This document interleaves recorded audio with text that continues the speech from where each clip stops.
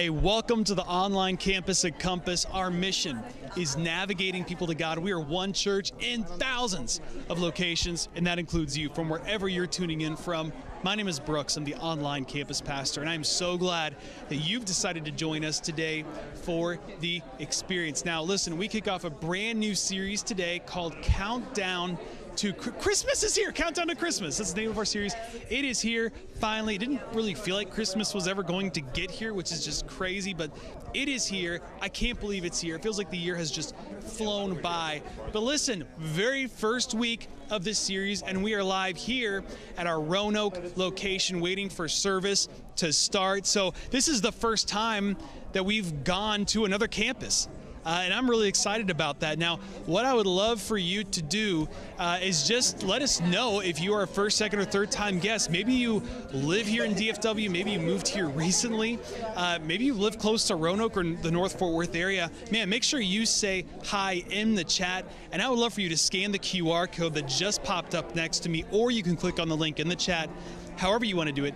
When you scan that QR code, it's actually going to take you to a link tree. Okay, and this link tree, you're going to see first-time guest and gift. I would love for you to click that because I'm going to send you a gift as a way of saying thank you for joining us today for the experience.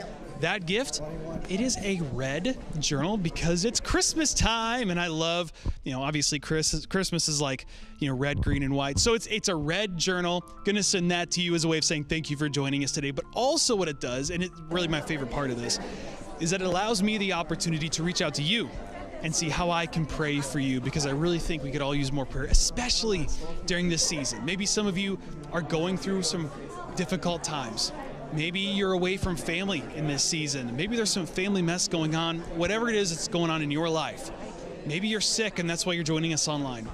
I would love for you to scan that, hit first time guest and gift. Let me reach out to you and pray with you this week. Now, remember we finished our series 1000 tables. Okay, if you remember, we were offering this challenge, and this challenge is not done. Just because that series is finished and we're kicking off Christmas, listen, we have this going on all the way to Easter.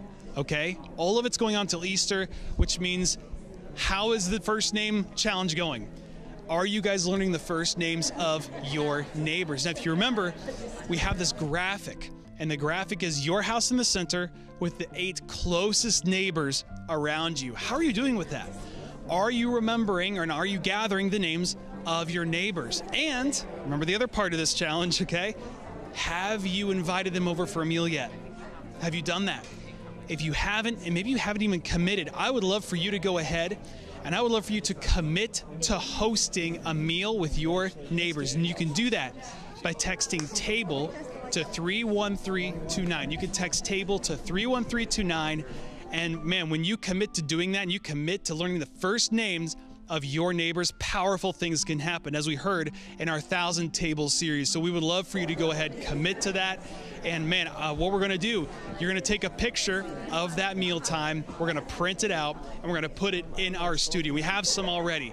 It's so exciting to see what God is doing locally, nationally, and internationally with those of you that are beginning to learn your neighbors. And actually, some of you have invited your community, your neighbors, to watch online, which I think is so cool. So that props to you guys for doing that. I think that is absolutely amazing. Now, look, like I said, we're in our series Countdown to Christmas, and here's what we're doing is we're celebrating Advent for the next 4 weeks. And I don't know, maybe you have done this before. Maybe you've done the Advent tradition. I didn't do this growing up, but I know a lot of you have, where you've got the wreath laying on the table, right? It's a wreath and it's round, which represents the eternal life that we have with God. And then there's 4 candles. There's 4 candles, sometimes 5, but each candle represents one represents prophecy, one represents Bethlehem, the shepherd candle, the angel candle, and sometimes the 5th one is the Christ candle. Today, we're looking at the prophecy candle, which represents hope. It represents hope, and the hope that we have in Jesus. So we have a powerful message today that I can't wait for you to hear. Now, like I said, we are live here at Roanoke. And I just want you to take a minute and look at how beautiful this campus is. They don't mess around when it comes to Christmas, man. They up the ante for all of us when it comes to Christmas. Check out some of what they've got here at Roanoke. Their Christmas trees are absolutely gorgeous. They're all decorated. They're completely decorated out here at Roanoke. I love it. And it just looks so beautiful. So props to the Roanoke team for how they've decorated this year. Very festive. And you can even see as we're waiting for the service to start, I mean, people are just very excited to be here today to hear from their pastor at the Roanoke campus, Josh Wright. But I'm excited for the message that you're going to hear today from Pastor Drew. It's going to be so powerful, and really glad that you're here. And by the way, if you're just joining us right now, welcome to the online campus at Compass. Our mission is navigating people to God. We're one church in thousands of locations. That includes you from wherever you are tuning in from. My name is Brooks. I'm the online campus pastor. Now I'm really glad that you're here. And if you didn't hear already, we are here at our Roanoke campus as we kick off our series, Countdown to Christmas. We just finished our 1,000 Table series where we've challenged you to get together with your neighbors and to get together, have a meal with them, and get to know them. And that is not ending at all. Now I've got a question for you guys as we are starting this series out. Here's the question. So get your texting fingers ready, or typing fingers ready. Okay. Here's the question. What is your favorite Christmas hymn? I would love to see the comments in the chat right now for this. What is your favorite Christmas hymn? There's lots of them. There's a lot of great hymns. So let me see some of those right now as you're joining us. And by the way, if you are just joining us, make sure you say hello in the chat and let us know where you're tuning in from. We've got chat hosts that are ready to pray with you, that are ready to encourage you, whatever situation or circumstance you are finding yourself in today. I said it earlier and I'll say it again. Honestly, this is a very difficult time of year for many of you. So listen, our chat hosts will pray with you through this. Let them know what's going on. Let them know you need prayer, and they will pray with you. Reach out. You can do that right now in the chat. And maybe you're joining us on YouTube, or you're joining us on your TV. Man, get on your smartphone, get on your computer, and you can go to compasschurch.online. You can create a quick guest username and join us there. And just say hello. Let us know where you're tuning in from. Would love to say hi. So favorite Christmas hymns, let's see them. Okay, I'm going to tell you what my favorite Christmas hymn is, okay? My favorite Christmas hymn is O Come, Emmanuel. I love that. And I think it pairs really nicely with what we're learning today about the hope that we have in Jesus. I really think it pairs very well, because that whole hymn is about expectation. The expectation of Jesus, not just what he's doing now, but what he is going to do in the future. You know, us living in this already and not yet existence as believers. And that even though his dwelling and his spirit is here and now, and you can feel it this time of year very powerfully, we know what to expect going forward. And that is that he is going to come back and he is going to redeem all of us, regardless of where we are and what has happened. Now, what I would love to do is read from you one of my favorite verses, and it comes from Micah 5:2. And I can see some of you guys, I love some of those hymns that I'm seeing. So here's what I love. Micah 5:2. It says this. You can follow along with me if you'd like. It's called A Ruler from Bethlehem in Micah 5:2. Now this was written hundreds of years before Jesus, okay? So this is a piece of prophetic literature. But you, O Bethlehem, are only a small village among all the people of Judah. Yet a ruler of Israel, whose origins are in the distant past, will come from you on my behalf. The people of Israel will be abandoned to their enemies until the woman in labor gives birth. Then at last, his fellow countrymen will return from exile to their own land, and he will stand to lead his flock with the Lord's strength in the majesty of the name of the Lord his God. Then his people will live there undisturbed, for he will be highly honored around the world, and he will be the source of peace. And I love that, because that is exactly what we're going to be worshiping about today and talking about today with Pastor Drew. And at all of our campuses, talking about that hope that we have. So today is about having hope. We're looking at the prophecy candle as we're celebrating Advent for this series because it reminds us of the hope of his coming. Well, hey guys, go ahead and prepare a space where you can worship right now. We're going to go ahead and jump into that worship. Stick around for post-show because I have a special guest. We're going to talk a little bit about what we heard and hear a little bit more about the Roanoke campus, which we're live at now. Welcome to the online campus at Compass.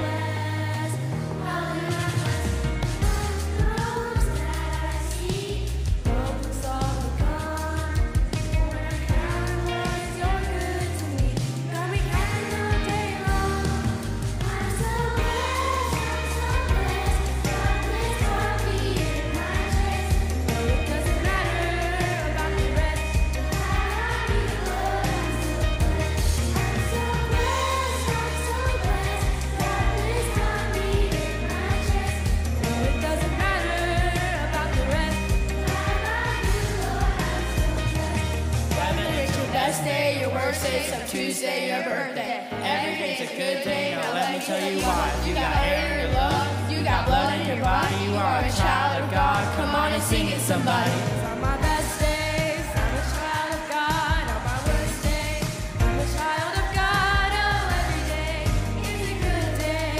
And you're the reason why I'm so blessed. Got this heartbeat in my chest. It doesn't matter.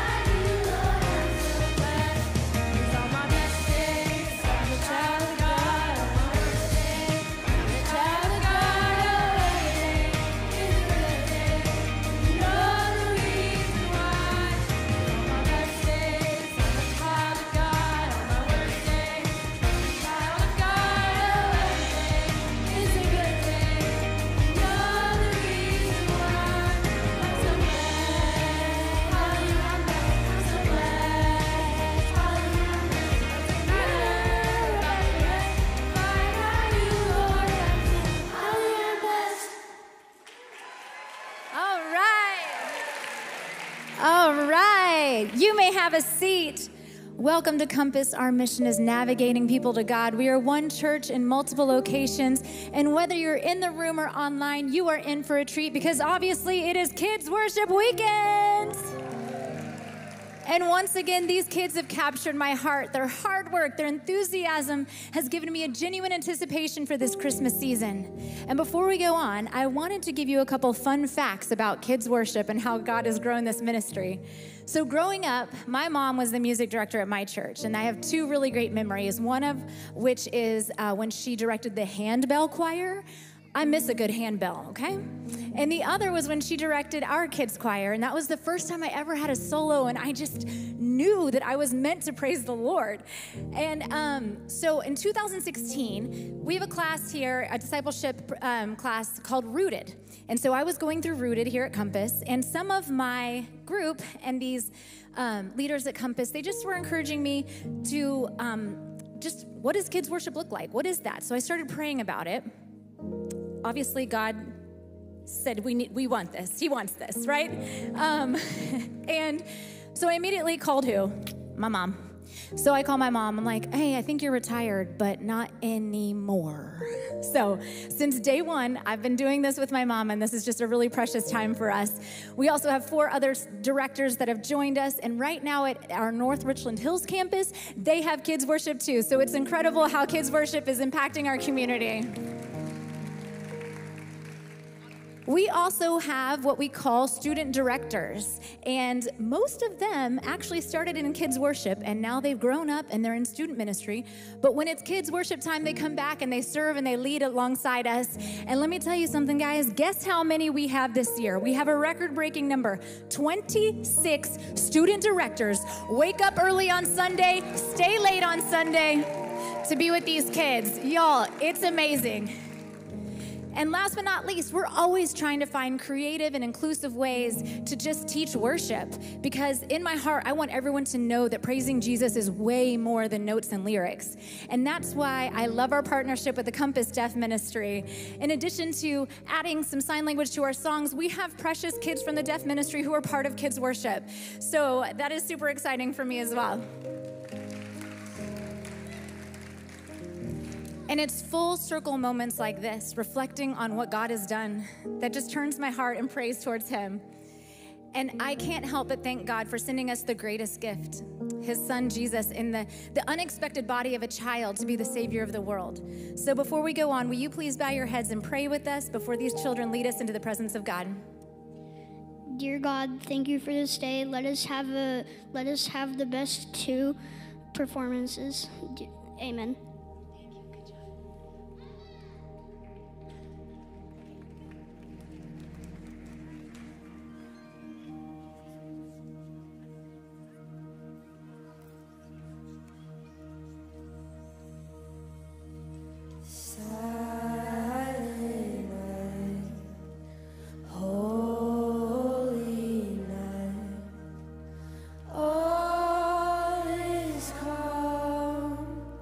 All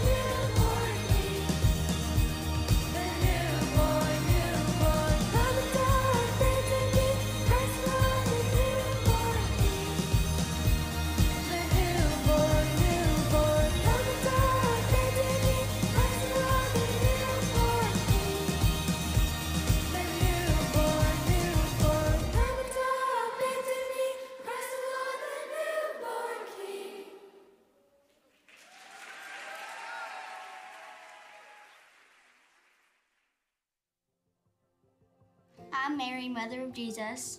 I'm Joseph of Nazareth. And this is our unstoppable journey. Joseph and I were like most Jewish teenagers. I gave her dad some goats, and we're gonna get married. Yep, that's exactly how it went. Well, all that changed when an angel came. An angel, you know, dressed in white, glowing. He said I was going to give birth to God's son, and I was to name him Jesus. Now, I was a little surprised. Another angel visited me, and we were all good after that. Joseph and I got married, and then there was a census, and we had to go from Nazareth to Bethlehem. That's 90 miles walking. Thankfully, I had a donkey, but I was still really pregnant back then. When we got to Bethlehem, we were gonna stay with some family. They were so full, we looked everywhere. I was tired and hungry. You were hungry. I was hungry. We finally found someone who had a barn. We were getting all ready for bed, and that's when things got real. Mary had baby Jesus. It was the best moment of my life. It was the best moment for the entire world. The Messiah was finally here. We were just getting settled, and there was this bright star. The shepherds showed up to worship Jesus. Our Jesus. If that wasn't enough, these wise men came with gifts. I think the shepherds were my favorite part. Other than Jesus being born, they were so excited. What? Over a wise man? Yeah. I don't think we realized how much our lives would change because of Jesus. Our perfect son. The world's perfect son.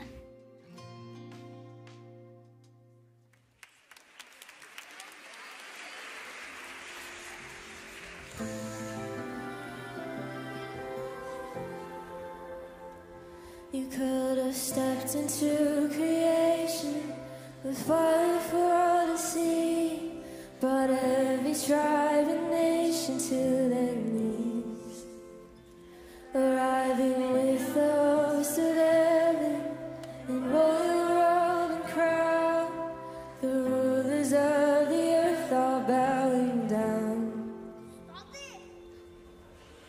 But you chose meekness over majesty, wrapped your power in humanity. Glory be to you alone, King who reigns from a manger throne. My life, my praise, everything I owe to Jesus, the King on a manger throne.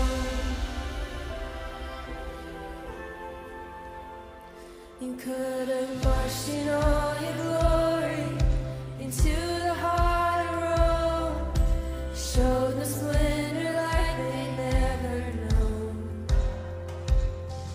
But you wrote a better story in humble Bethlehem, creator in the arms of common men. You will die for our redemption, in your eyes so we can live. Glory be to you alone, King who reigns from a manger throne. My life, my praise, everything I owe to Jesus, the King on a manger throne. From heaven to the cradle, from cradle to the cross, let heaven and nature sing, this is our King.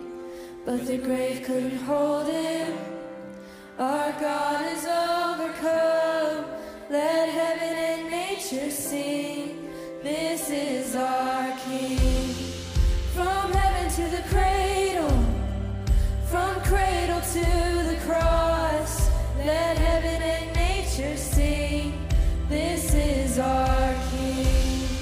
But the grave couldn't hold him, our God is overcome. Let heaven and nature sing, this is our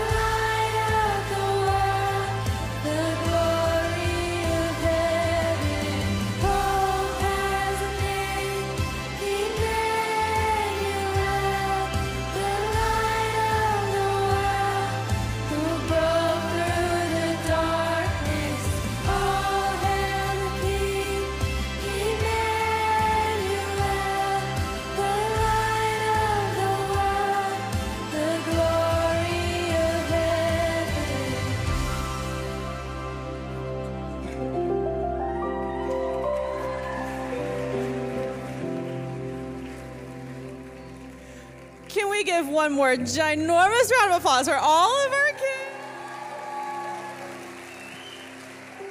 These kids did 4 services, by the way. Like, these kids did amazing. It is quite my favorite thing every service, though, to watch the littles just slowly start to pay attention to the screen that's up here. It's the best. We are so fortunate to be able to have kids lead us into the presence of God, and I want us to just take a moment and recognize how incredible that is, that we, as adults, were just led into the presence of God by children. And a reminder that we worship a Savior who humbly came to earth in the form of a baby, grew up, and was once a child just like them, worshiping and praying to the same God that these kids are worshiping and praying to today. And I just think that's such a beautiful part of our Savior that we worship, that he is humble and gentle by nature, and that these kids are the perfect example of what that looks like. So I'm so grateful for all of them. And just a little fun fact for all of you while they head off the stage. I was once a little kid in the kids choir here at Compass when I was very little, except it looked a little different. All I remember about it is that I sat on stage in a giant cardboard box because I was a present. That's all I remember. So they fortunately didn't have to do that. But we love that we are so invested in the next generation, and we're so proud of them. So as we continue in our service, we are now going to take communion together as a church. This is for anyone that belongs to the body of Christ. So if this is your first time here and you want to join us in communion, please do. We have cups that are available when you walked in. If you did not receive one, you can raise your hand, and one of our section hosts will bring that to you. And if you're online, would you grab some bread and juice to join us in this moment as well? And we get to take communion every single week here at Compass because we read in the scriptures that Jesus, when he was with his disciples, took bread and he broke it and he blessed it and said, "This is my body, eat this in remembrance of me." And he took a cup of wine and he blessed it and he passed it to his disciples and he said, "Drink this. This represents my blood, which I'm going to pour out for you as a new covenant, a new promise, that there is a hope that you get to carry with you, that you will join me one day in my Father's kingdom." And so today, some 2,000 years later, we remember that Jesus humbly came as a baby, was raised up, knowing about the prophecies of old, knowing that he carried the hope of eternity for all of us, and that he willingly went to the cross and sacrificed his body for us. He willingly poured out his blood for us so that you and I can have hope of eternity, that we get to join him at his Father's table in kingdom, that there is a seat saved for anyone who would call on him and call him their Savior. So during this time of communion, we will pause to just reflect on our own lives, to examine ourselves, and to remember that we could not earn this kind of grace. We could not earn our own worth, our own value. It was only determined by our Creator, the one who made heaven and earth, and the one who made every single one of us. And he chooses us, and he calls us beloved sons and daughters. So as we pray, I would just encourage you after to take communion on your own time and to thank Jesus for his life, for his sacrifice, and for his resurrection. So would you pray with me for our time of communion? Father, we thank you so much for the Son, Jesus. We thank you that he is gentle and lowly at heart, that he is so compassionate and loving and just to come to earth to save us. And so we just thank you, Jesus, for what you've done.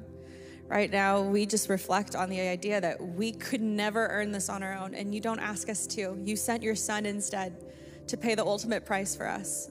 And we just say, thank you, Jesus. And we also say, come, Lord Jesus. We love you. We want you here with us. And it's in your name that we pray. Amen.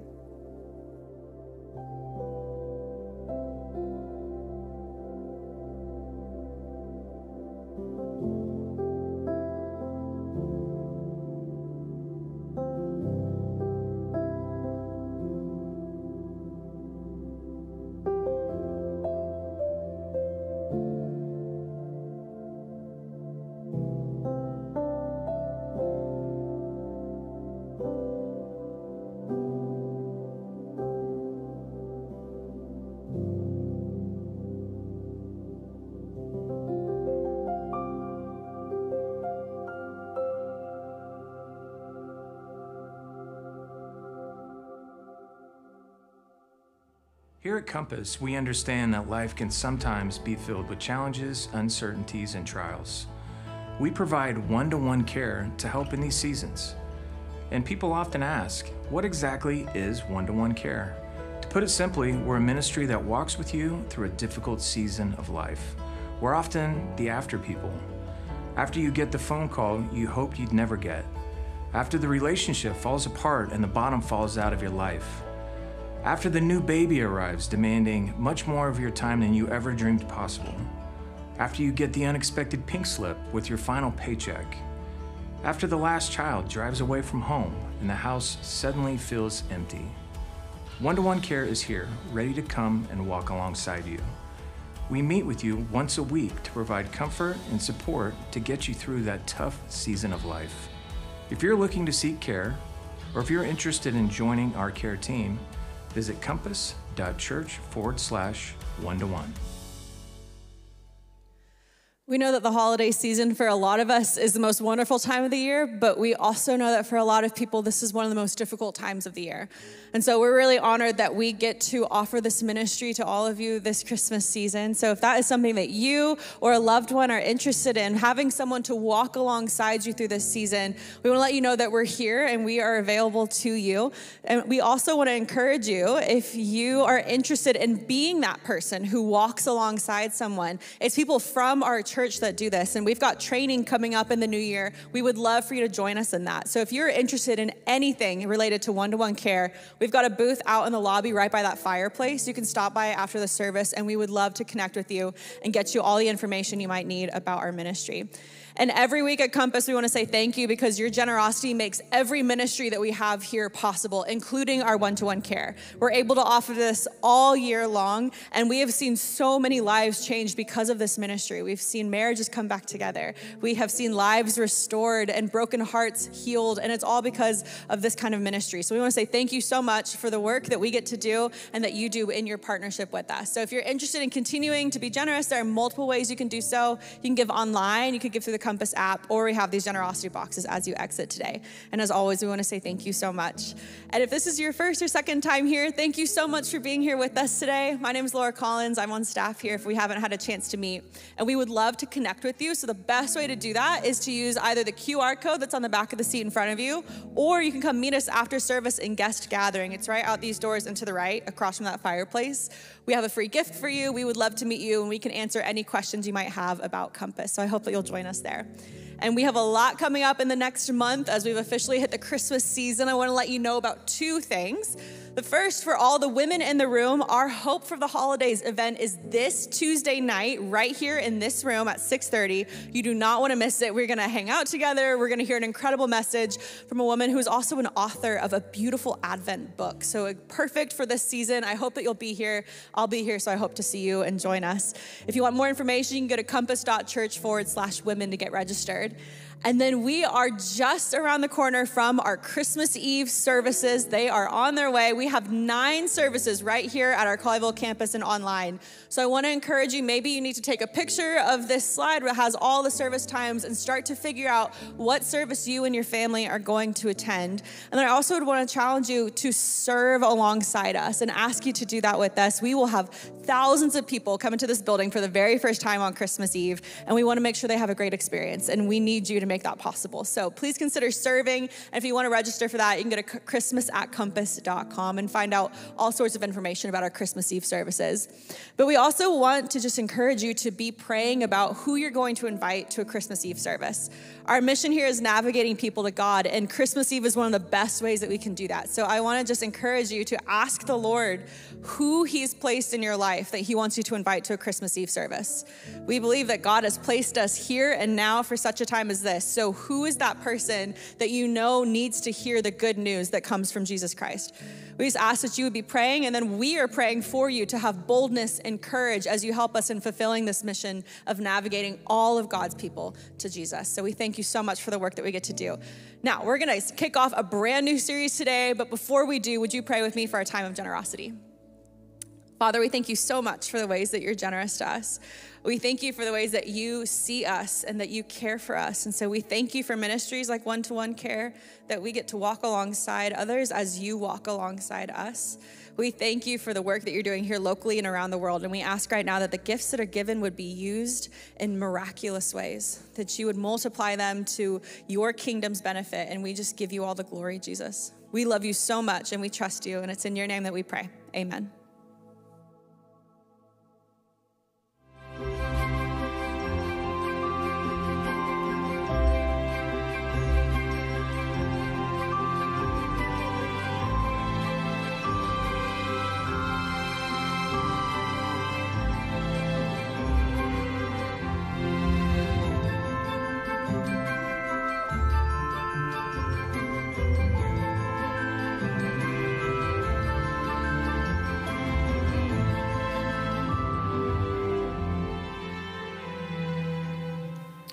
Well, hello, 11:30. How are you? All right. Good start. Well done. I expect more later, but anyway, that's good.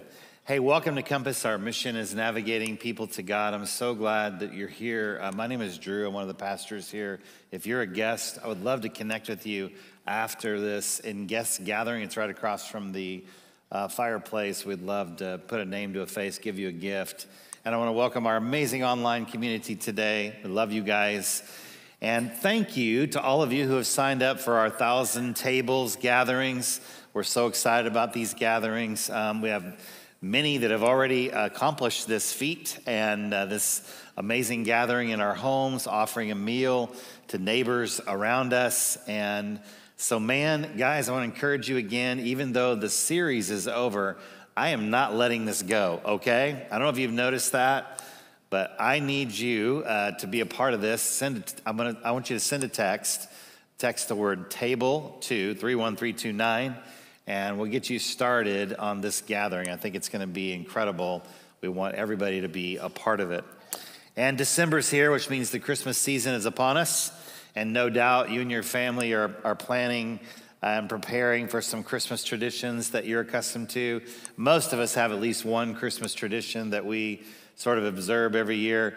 Maybe you're the family that puts up your Christmas tree the day after Halloween. Anybody out there in that category? Yeah, bless your heart. Bless your heart. Or maybe you channel your best Clark Griswold when you put up lights on your house. Stay off those ladders, kids. Stay off the ladders. Maybe you have a wacky gift exchange every year, kind of a white elephant kind of thing. Our family, I think you know this, we like to eat Chinese food every Christmas Eve. We just do it every year. We've been doing that for years. And I'm guessing some of you have traditions that go way back. I was curious about global traditions when it comes to Christmas, and so I was just kind of checking it out on the internet. Did you know, did you know that in Greenland, Christmas dinner includes a dish called kiviak? Now, kiviak is made from the raw meat of an auk bird. Kind of looks like a penguin. Kiviak isn't kiviak until the auk meat has been encased in a seal skin and left buried under a stone to rot and decompose for a few months. Who's hungry now? Right? I mean, nothing says Yuletide like eating rotten bird meat from a seal skin. What in the world are these people thinking? Another tradition, 2 weeks before Christmas, children in the former Yugoslavian Republic will sneak up on their mothers and tie their feet to a chair, and then they'll dance around her singing, Mother's Day, what will you pay to get away? And then she gives them presents. And I was just thinking, if I had tied my mother to a chair at Christmas time, I don't think I would have received presents, all right? I might have received something else. That's another tradition I don't understand. And then last but not least, in the capital of Venezuela, the streets are closed on Christmas morning so that people can roller skate to church. So that they can roller skate to church. Now, I like this one, right? Like of the three, this is the one I'm doing, okay? This is a pretty cool tradition. Where am I going with all this? Well, for centuries, the 4 Sundays leading up to Christmas have been known and celebrated as Advent, a tradition that goes back 2,000 years ago. And today we're starting a new series based on this tradition called Countdown to Christmas. By the way, show of hands, did anyone grow up in a church that really celebrated Advent, traditionally speaking? Yeah, many of us have. I did not grow up in that tradition, but if you were a part of maybe a more liturgical, more denominational gathering, you probably celebrated Advent at length during December. For centuries, Advent, it just means arrival. That's what Advent means, was marked as a time for Christians to gather together and to prepare themselves for the birth of Christ, the arrival of Christ. Also, part of that tradition is the Advent wreath, which I have up here with me, and also lighting a candle each week. A different candle is lit, and the one in the center, which we're going to be putting there around Christmas Eve time, will be lit on Christmas Eve or Christmas morning. And Advent is a wonderful time to kind of connect the light from the candles and the arrival of Jesus. And the first candle that we're going to light today, a little bit later on, will be the first candle, the prophecy candle, what is known as the hope candle. And the reason it's known as the hope candle is Old Testament prophets declared that a Messiah was coming. Now, the one you might be most familiar with, if you've studied this, is probably Isaiah. Isaiah first declared that there was going to be a Messiah. Therefore, the Lord himself will give a sign. The virgin will conceive and give birth to a son, and will call him Emmanuel. You just saw a funny little video of Mary and Jesus, Mary and Joseph. And by the way, they were amazing, I thought. Really amazing. Hilarious. Yeah. And I liked it that Joseph said that Mary was hangry. I like that. I just like everything about that. But anyway, this is the first time that a prophet would declare this, but the one that's most closely connected to Advent would probably be 2 chapters later in Isaiah 9. The people walking in darkness have seen a great light. On those living in the land of deep darkness, a light has dawned. So light in the midst of deep darkness, which is amazing. So the first of the candles that we're going to light will represent the hope of Jesus' birth. And hope is a versatile word, isn't it? We might say something like, I hope this burrito doesn't give me heartburn. Or I hope I don't get a speeding ticket on Hall Johnson or Poole Road, right? Just a tip during the holidays, don't speed on Hall Johnson or Poole Road, and you'll have a much more Merry Christmas this year. Hope is, of course, applied to more serious things. Hope I can find someone to spend my life with. I hope my marriage works out. Hope my kids turn out normal. I hope I have enough money to retire. I hope. Human beings are irrepressible hopers. Hope is why kids go nuts on Christmas morning. Hope is why people go on diets in January. Hope is why entrepreneurs start businesses. Hope is why students go to college. Hope is why gamblers go to casinos. Hope is why we are all cowboy fans, right? Maybe this will be the one. But the hope of Advent is a lot bigger story than all of that. Advent is meant to reenact the waiting of the people of God before Jesus was born. And it goes back to the beginning of the Bible. If you'll indulge me for just a moment, I want to give you just a very short timeline of Jewish history that led up to Advent. After Genesis and after the flood, the Hebrew people were enslaved in Egypt. For hundreds of years, Israel endured slavery with little hope of a better future. But the day came when their hope was actually rewarded. And in the most dramatic fashion, God delivered them from the hand of a ruler named Pharaoh, and then ultimately led his people into Israel, which was called the Promised Land. Now, the Israelites lived in freedom for a few years, but insisted on becoming a nation like other nations in that they wanted a human king. They didn't want just God to be their king. Now, God warned them against this, but he also let them have their wish, and he granted that wish. And God knew best because most of the kings of Israel were known for leading people away from God instead of toward him. Sometimes leaders just do that. David was one of the few exceptions to that. He was the second king of Israel. He became king when the prophet Samuel anointed him with olive oil as a sign that he was chosen by God. Now, in those days, an anointed leader was called, in Hebrew, Mashiach. It's where we get our word in English, Messiah. And with that anointing came the promise that through the lineage of David, through the family tree of David, if you will, would come the family of God. That there would be a dynasty of God's people that would celebrate and worship him as king.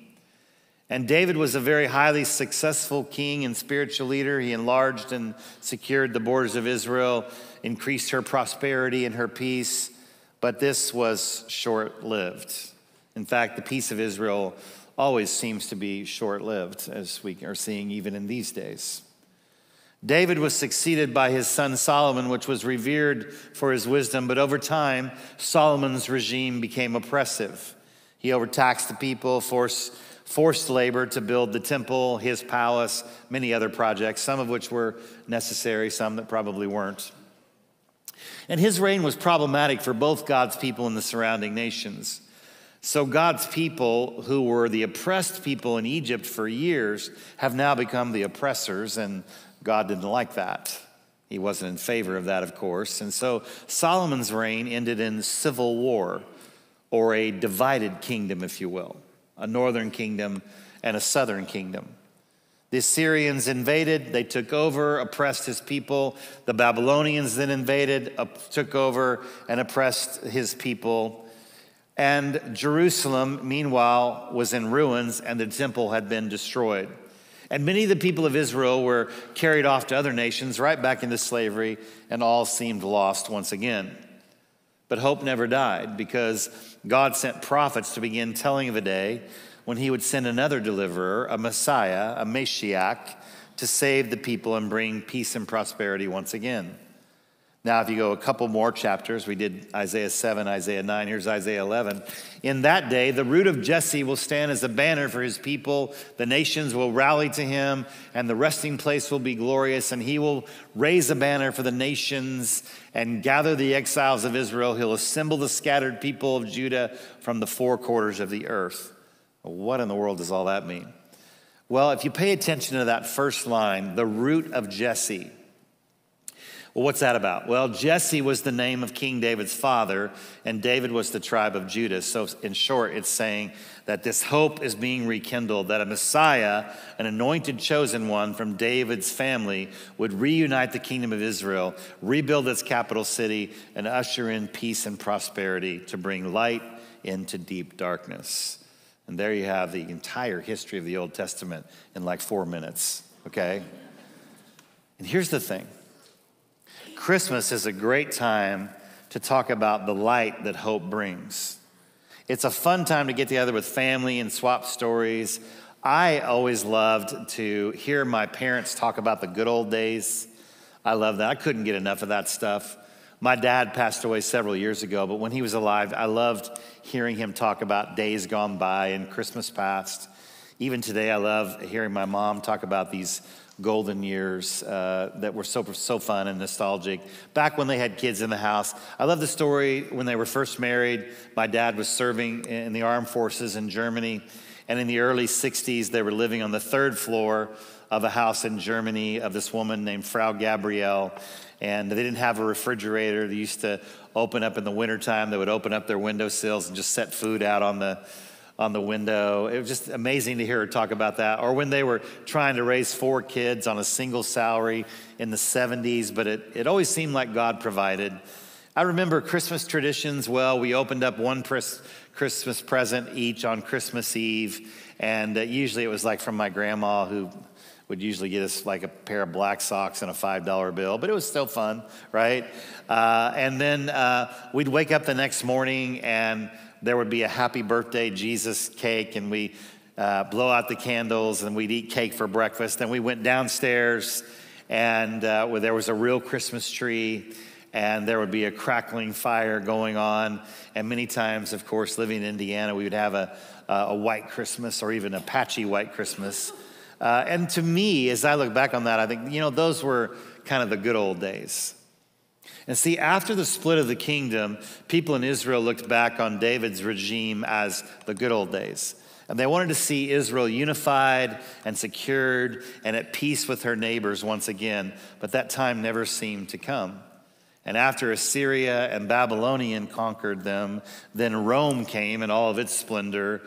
And those who weren't in exile saw their homeland, Israel, occupied by yet another empire. And so there's this series of years that the people of God were waiting for the Mashiach, the Messiah, to come. And they had big expectations. They wanted a combination of Mother Teresa and Billy Graham and Winston Churchill, right?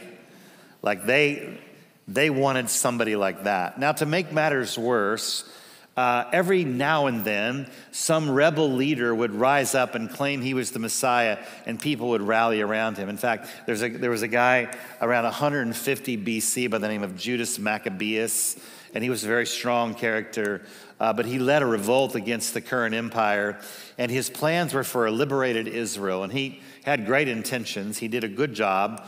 In fact, the tradition of Hanukkah actually celebrates this victory. Judas Maccabeus led a successful revolt, that is, until he ended up dead, and his revolt was crushed. And this happened over and over again in the history of Israel, just when you became convinced that this is the one, but then whichever foreign empire was in charge would just crush the rebellion and the uprising, and then it would be over. And you get your hopes up, and then hope would be taken away from you. And the people living in that day were kind of on a hope roller coaster. Show of hands. Anybody here a roller coaster fan? Raise your hand. I would join that number. I love roller coasters. I really do. I don't know why I love them so much. I'm terrified of heights. I don't normally want to be off the ground any higher than I can jump, which isn't far. But for some reason, I just love what the fear does to me. My wife, Michelle, not so much. A few years back, we found ourselves at California Adventure right across from Disneyland. And if you've ever been there, you know that they have a few coasters, not very many. We went out to visit my son Landon for this occasion, and he and his wife Mackenzie were living out there at the time, serving in church in Anaheim, or near Anaheim. And Hannah, our daughter, was there because she was always up for a good time. And so anyway, they have a pretty good coaster there called the Incredicoaster. And it's fun. It has a loop and a couple of steep drops, but anybody who's a roller coaster enthusiast would never call it daring, right? But it's fun. But for Michelle, it was like climbing Mount Everest. And somehow I talked her into going on the Incredicoaster. And I'm not going to tell you exactly what the experience was like, but I am going to show you a picture of Michelle moments after the ride. Here it is. That's my brave little coaster girl. She held this pose for 20 minutes, and I was very empathetic for about 10, and then I was like, hey, we're missing the other rides. Could you know? And I will tell you that she's never been on a roller coaster since. That was 2015, and my guess is she'll never get on one again. So some of us like that roller coaster feeling when we're in an amusement park, the ups and downs. But almost all of us don't really enjoy that in real life. And when it comes to hope, there is such a thing as a hope roller coaster. I know people who have been trying to have kids for years, and my heart just breaks when I think about that. I can't imagine the pain of infertility. Talk about a hope roller coaster. I've had people tell me in the last month about addictions they can't seem to kick. I've talked with people who are experiencing health problems that even the doctors don't know what's going on. I know of marriages that are on their last leg. And just when you think you know what it's going to take to get out of that situation or past that experience, you get let down. It's the roller coaster of hope. And maybe you're riding it this Christmas. And what I want you to understand is that I'm not just talking about a history lesson about messiahs and slavery and the Davidic line. It's about hope. When Jesus came as the Messiah, his last name wasn't Christ. Christ is a title. It's the Greek word for Messiah. And in Matthew and in Luke, those are the two gospels that cover the lineage of Jesus, the family tree. They're doing that so that it will connect Jesus to David, which is what the prophets did. So many were excited at first. They got their hopes up, but then they turned on him or lost interest in him because he didn't turn out to be the kind of leader they expected. Everyone expected the Messiah would be this great military mind, that he would be an economic genius, that he would be a political savior, that he would rid the country of Roman occupation and reestablish David's kingdom, that he would right the wrongs, carve out a path for his people to be back on top. But Jesus actually came and just said, my kingdom is not of this world. And this kingdom is about more than just solving the immediate political problem It was a much bigger story that he was writing. If you remember, the kids sang that amazing new song from Phil Wickham, Manger Throne, today. And there's a line in that song that I love. It says, but he wrote a better story, a much bigger story. And how did they respond to all of this? Well, they turned on him and they killed him. They crucified him because they had their entire life resting on circumstantial hope. And it's so easy to do. We do the same thing. We have an epidemic of circumstantial hope in our world. It's reflected in our prayers. God, my hope is in you, provided that you answer my prayers on time, to my liking, and in a way I can understand. Now, we don't actually pray that way, but that's the expectation. It's the kind of God we all want. So our hope rests in circumstances. You don't hear this story at Christmas time all that often because the story takes place the night after Jesus' resurrection, the Sunday evening. But it's really important to study hope with it. It starts with a couple of Jesus' disciples talking and walking along the road to a village called Emmaus. Now, that same day, two of them were going to a village called Emmaus, Luke 24, about 7 miles from Jerusalem. They were talking with each other about everything that happened. Now, we learn a few verses later that one of the disciples, his name is Cleopas. That was a man's name in that day. There were two of them, though, and we don't know the name of the other disciple, which is a little bit frustrating, but we just don't know. I have a guess, okay? I think the other disciple was a woman because it says in the scripture they were talking with each other, and I think if it's two dudes, I don't think they're talking. I just don't. And they're just walking down the road, quiet. There's no need to speak. Why should we speak? So I feel like this is male and female, but that's just a hunch. So these two people are followers of Jesus. They're walking back home the Sunday after Jesus was crucified. Now, a little quiz, okay? What happened the Sunday after Jesus was crucified? Yeah, he was it's not a trick question. He was resurrected, okay? He came back to life. That's exactly right. But they had not received this news, apparently. They didn't know, okay? Maybe they had heard a rumor, but they didn't believe it. Now, one other thing, this is interesting. The guy I mentioned earlier, Judas Maccabeus, he had this successful revolt, right? And he was a pretty successful leader, and then he got crushed and he got killed, okay? This is very interesting. Judas Maccabeus was from Emmaus, the same village they were from. So think about that just for a second. Judas Maccabeus, hoped by many to be Messiah, then killed. Jesus, loved and hoped by many to be the Messiah, now killed. They knew and were from a town that understood the roller coaster of hope. So you pick it back up, Luke 24, verse 15. As they talked and discussed these things with each other, Jesus himself came up and walked with them, but they were kept from recognizing him. They didn't know him. He asked them, "What are you discussing together as you walk along the road?" And they stood still, their faces downcast. One of them, named Cleopas, said, "Are you the only one visiting Jerusalem who does not know the things that have happened in these days?" So Cleopas was almost a little cynical to him. What things, Jesus said. About Jesus of Nazareth, he was a prophet, powerful in word and deed before God and all the people. The chief priests and other rulers handed him over to be sentenced to death, and they crucified him. But we had hoped that he was the one who was going to redeem Israel. We had hoped, there's that word again. For the two on the road to Emmaus, when Jesus died, their hope died with him. Now, his response was a little intense. How foolish are you, and how slow of heart to believe all that the prophets have spoken. And it says down in verse 17, and the beginning with Moses and all the prophets, he explained to them what was said in all the scriptures concerning himself. He did the same thing I just did for you. He just gave them a timeline of the history of people and why Advent was real and why they should have been expecting it.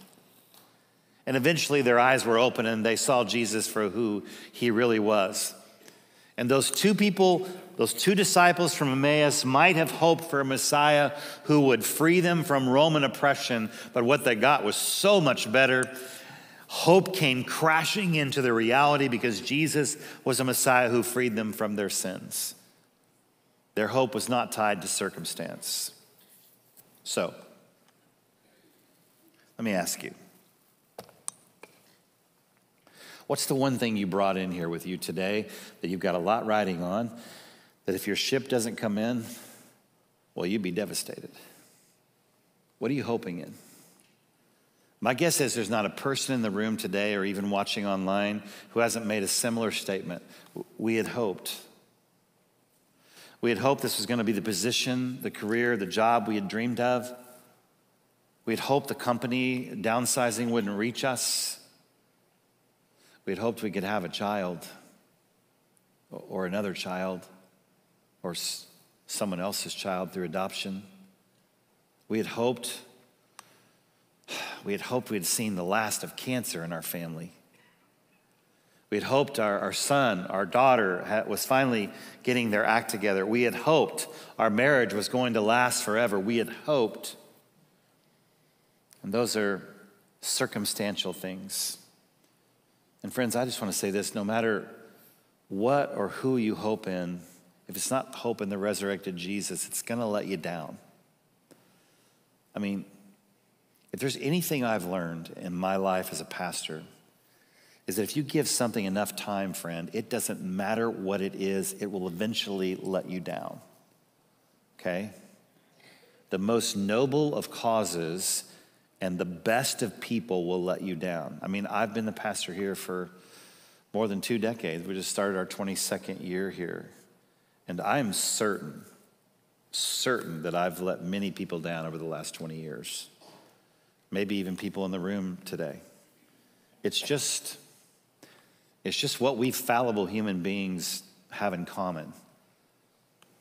Thanks for hanging in there with me, by the way, because you're still here. But Jesus frees us from the roller coaster of hope, from circumstantial hope, and he gives us real hope, everyday hope, which is so important to understand because there's a huge difference between giving up on a circumstance and giving up on God. There are times when the circumstances will not play out like we plan, but that does not have to cause us to give up our hope in God. So let me ask you again, what are you hoping for? What hope roller coaster are you riding? And maybe you're here today and you're not hoping for anything because you're beyond that. In your mind, the situation that you're worried about is hopeless. But as we light the first candle this season of Advent, the hope candle, as we light it, the prophecy candle, I want us to remember something. I want us to remember that we're celebrating a hope that never disappoints. And God wants us to see that Christmas changed everything. That the people walking in darkness have seen a great light. On those living in the land of deep darkness, a light has dawned. Light in the midst of darkness. Christine Kane is one of my favorite communicators, and she said recently, sometimes when you're in a dark place, you think you've been buried, but you've actually been planted. And I love that. There have been times where I have felt buried, but I was planted. And you know, one of the reasons I love the Bible so much is because sometimes when you study the Old Testament coming into the New Testament and you study the children of Israel and you're reading all these stories, and you're like, how in the world do I have anything in common with these people? And the truth is we have everything in common with them, and I'll tell you why. Because they were living in a space in between. They were the people who were living between creation and the birth of Jesus, and they waited so long. They waited even 400 years after the prophets declared that Jesus was going to be the Messiah. They were living in the space in between. They were living in a not yet that seemed like a not ever. And you and I are the same kind of people. We are people who are living in the era of the in-between. We are living in between the death, burial, and the resurrection of Jesus and the second coming of Jesus Christ. And we are living in the not yet that seems like a not ever. And And it just feels like we're just waiting for God to make things right. My all-time favorite quote is about waiting. It's from Lewis Smedes, author, theologian. He writes, "Waiting is our destiny. As creatures who cannot by themselves bring about what they hope for, we wait in darkness for a flame we cannot light. We wait in fear for a happy ending that we cannot write. We wait for a not yet that feels like a not ever. Waiting is the hardest work of hope." And some of you understand that. We wait for the not yet, but we wonder if it's a not ever. And I wish I could say something right now, some magic words that would make the not yet come to reality for you, but I'm afraid that I can't. But I can tell you that hope is real, that you aren't buried, that you've been planted, and we can have everyday hope in the one who has never failed us. And it's true that we are the people who are caught in between, waiting for the not yet that feels like a not ever. So we want to encourage you to celebrate Advent with us this year. We had these wreaths available, but unfortunately they sold out by the end of 8:30, so a little short-sighted on that order this time. That was my fault. But we would love for you to celebrate Advent. We're going to have some of these available for you next week if you would like to purchase them, and just the gold rings and the candles, so you could start maybe a new tradition in your family if you've never done that before. And if you don't want to wait till next week, honestly, you can just go to Amazon, right? Type in Advent wreath. They'll send one to you. But the reason I want us to take this serious is I want to prepare us and our hearts, because we need to celebrate that he came, but we also need to anticipate his coming again. And let me assure you, when he comes again, it will not be like the first time. The first time Jesus came, he came in weakness. When he comes again, it'll be in strength and power. The first time he came as a baby in a manger. When he comes again, it'll be a mighty king. The first time he came as a servant. When he comes again, it'll be a sovereign ruler. First time he came to die. When he comes again, the dead will raise back to life. The first time he came riding on a donkey. When he comes again, he'll be riding on a white horse. The first time he came as a lamb. When he comes again, he'll be a roaring lion. The first time he came, the world barely noticed. When he comes again, believe me, friend, believe me, every knee will bow and every tongue will confess that Jesus Christ is Lord.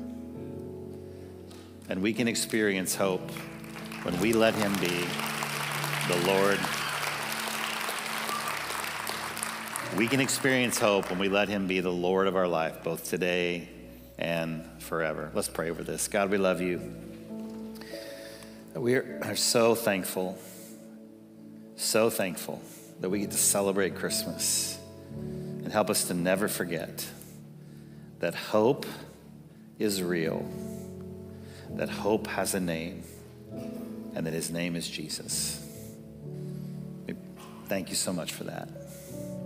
It's in his name we pray. Amen. Love you guys. Man, what a powerful message in worship today, talking about hope, talking about the prophecy candle. Hey, listen, with me right now, I've got my good friend Sarah Lewis, who is our Roanoke children's pastor. So, Sarah, so thankful that you're here today. I'm excited to be here. I love the Christmas stuff here at Roanoke. It's so good. It's so fun and pretty. It is so fun and pretty. Now, what is something that you're looking forward to this Christmas season? I love the Christmas services at Compass. Yeah? We see a lot of the same extended family every year come out, so we get to see them every year. Yeah. And it is hopping here at Roanoke, so Absolutely. it's awesome. No, it's so good. Well, listen, we would love for you to share your takeaway in the chat today. And listen, make sure you scan the QR code, fill out the first-time guest connection form. We'd love to send you a gift as a way of saying thank you for joining us today for the experience. It's a red journal, very Christmassy journal, by the way. It's so great. I'm going to send that to you, but also it allows me the opportunity opportunity to reach out to you and see how I can pray for you, because I really think that whatever situation or circumstance you find yourself in today, we want to pray you through that. Now, tell us a little bit about the children's ministry here at Roanoke. Yeah, so I've been here for about 4 years, which I love. Yeah, my husband Nathan and I have been here 5 years, but I've been the children's Love pastor Nathan, for 4. he's the man. Yeah, and we just love it. We have awesome kids programming from 3 months to 5th grade, and our kids love it. They come out every week knowing something. It's not childcare; it's actually biblical knowledge that they walk away with, and so we love Compass Kids. Yep. And well, listen, if you're new to DFW, maybe you're close to the Roanoke area, man, come check out the Roanoke campus. We'd love to see you guys here. Thank you so much for joining us. Take care. Be here next week as we continue our series Countdown to Christmas. God bless.